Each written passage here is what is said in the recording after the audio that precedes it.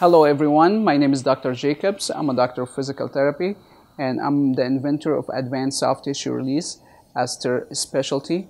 I'm also a cancer survivor and I used to suffer from chronic migraines, headaches, pain and fatigue before I invented ASTR specialty. Alright, I have 8 points I want to cover during this video. First, I will give you a quick overview of a normal healing cycle. Second, I'll discuss what is trigger points. Third, I'll go over the causes of trigger point. Fourth, I will go over the difference between trigger points and fibrosis. It's very confusing for a lot of patients, and actually for healthcare providers, they have hard time to distinguish between is it fibrosis or trigger points or scar tissue, so I'm going to go over that. Fifth, I will go over the symptoms of trigger points. Sixth, I will go over which patient has trigger points. Seven, the current treatment model for trigger points. And lastly, I will go over the most effective solution for trigger points release.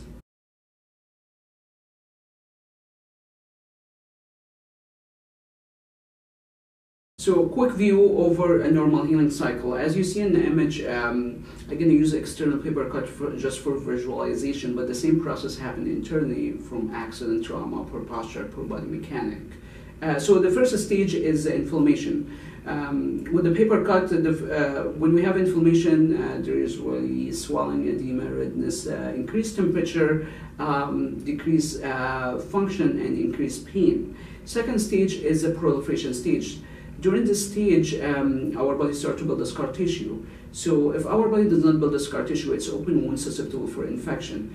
At the same time, during this stage, the proliferation stage, there is a cascade of events which include fascia restrictions. I went over the fascia restriction, myofascia release in the previous video. Feel free to check that video. I went over the proper treatment for the myofascia release and also explained the fascia system. I also went over the fibrosis in the previous video, how to treat it and how to evaluate it.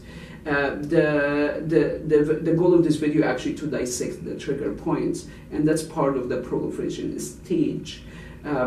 Lastly is a maturation stage of the healing cycle, and that's when the body starts to clear up the fibrosis and the trigger points and the fascia restrictions.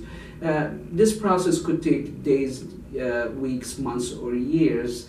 As we get older, this process actually speed decrease significantly, and a lot of the patients I see in my practice, they're usually not in maturation stage, because if they are in the maturation stage, I will not treat them. They already healed. So today we'll just focus on the trigger points, what it is and how we treat it.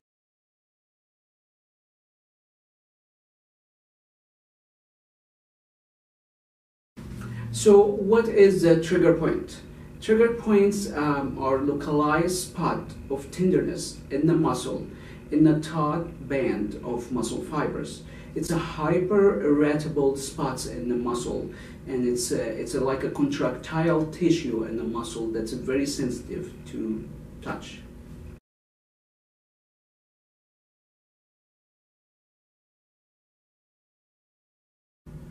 So what are the causes of trigger points?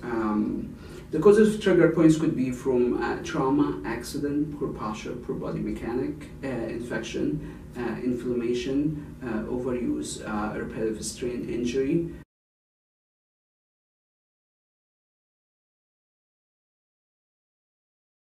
What's the difference between fibrosis, scar tissue, knot, and trigger points? This is a very confusing topic, and a lot of health practitioners either think that all the knots in the body are trigger points, and other practitioners, they believe all the knots are fibrosis. But reality is there's a combination of both. So a healthcare provider need to know how to evaluate that. I provide a special training on that because I cannot even explain it in the video. We have to show it with palpitation, and I show that in the class. But usually with the knot, there's a combination of trigger points and fibrosis. Most of the time, there's always fibrosis that's predominantly. Trigger point, it's less predominant than fibrosis. That's from clinical experience and from treating a lot of patients. That's what I have found. But in order to learn the difference, I have to provide a special training for that, to palpate and use ASTR instrument actually to tell the difference. So I go over that during ASTR class.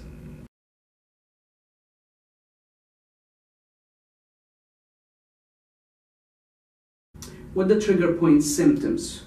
The symptoms of the trigger point could be muscle spasm, decreased joint range of motion, joints pain, decreased flexibility, decreased muscle strength.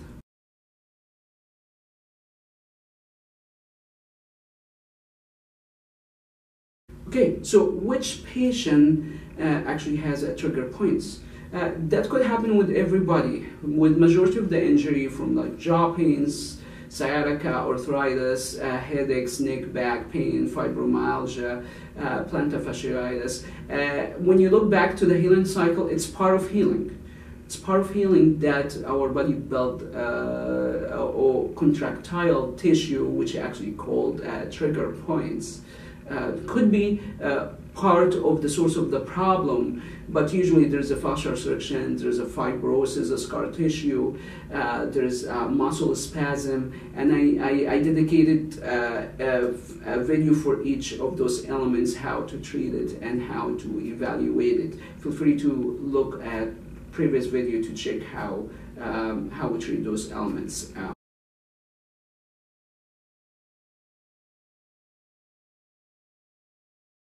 So currently, a healthcare provider use massage, dry needling, trigger point injections, kinesiotaping, and cross taping application for treating the trigger point.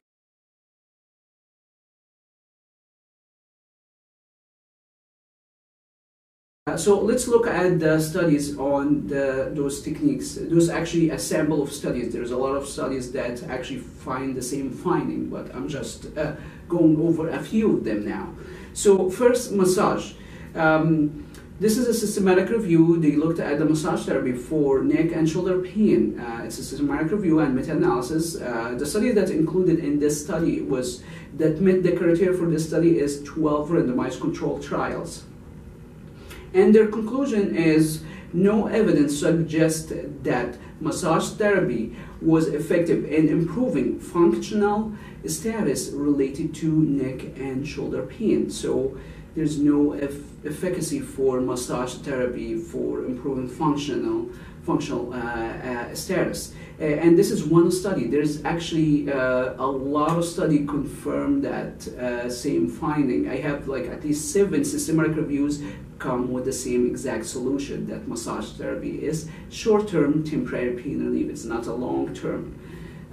Second is dry needling. So this study is a systematic review. They looked at the dry needling in subject with musculoskeletal trigger points in the lower quadrants. So this study done in 2016, they reviewed 6 studies, and they came up with this conclusion that dry needling is effective in reducing pain associated with lower quadrant trigger points in the short term. However, the findings suggest that dry needling does not have a positive effect on function, quality of life, depression, range of motion, or strength. That's one systematic review. Another systematic review on the dry needling and literature review. So this is another literature review on dry needling. So they looked at dry needling with the implication for clinical practice guidelines. So in this study, they looked at several studies, and they conclude the following: that several studies have demonstrated intermediate or short-term improvement of pain and or disability by targeting trigger points using in and out techniques such as pistoning. However, to date, no high quality long-term trials supporting in and out needling techniques at exclusively musculoskeletal trigger point, and the practice should therefore be questionable. So those reviews, they actually question the efficacy of dry needling for trigger points or even improving functional status for patient. So now we're going to look at the other approach for trigger points, which is trigger point injections. And it's used by healthcare provider to treat pain related to trigger points. So this systematic reviews, they looked at the trigger point injection for chronic non-malignant musculoskeletal pain. Systematic reviews, the study that met the criteria to be included in this review, 15 randomized controlled trials, and this is their conclusion. The only advantage of injecting anesthetic into trigger point may be to reduce the pain of needling process, which may not be insufficient benefit. So the only benefit they found when they looked at all the studies, that it's actually anesthetic effect on the needle. So there's no other effect.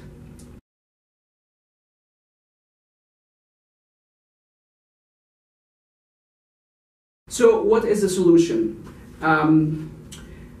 This is one of the things that before ASTR I was struggled to treat effectively.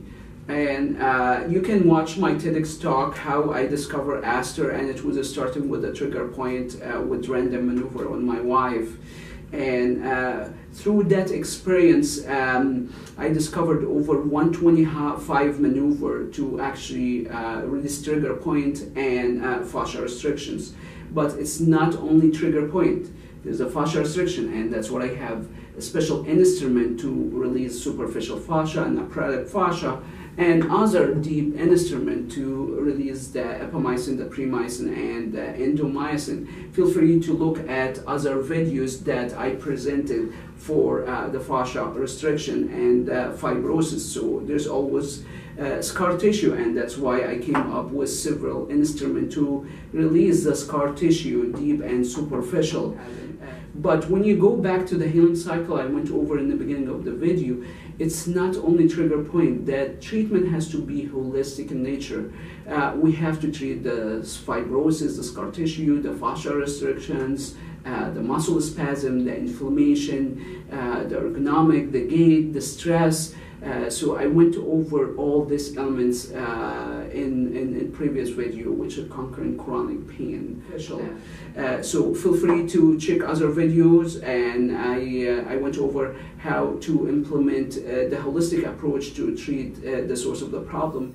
Feel free to subscribe to my channel to get helpful tips on how to relieve pain.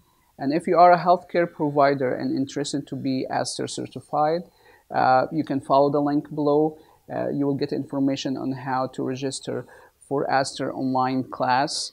There's over 40 studies that support ASTR treatment model, and also there's over 400 studies that utilize by ASTR treatment. And feel free to check over 220 videos that most of them actually real treatment videos. We'll see you soon.